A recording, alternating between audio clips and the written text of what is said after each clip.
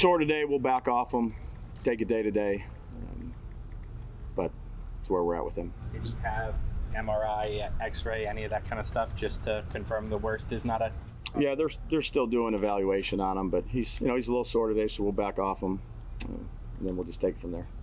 What does he still have to do in those evaluations? The medical people look at him, so I'm not going to get into too much of the details. I think he's okay. He's just a little sore today. I just meant, like, did an X-ray already occur ruling out a fracture? I don't think it's fractured.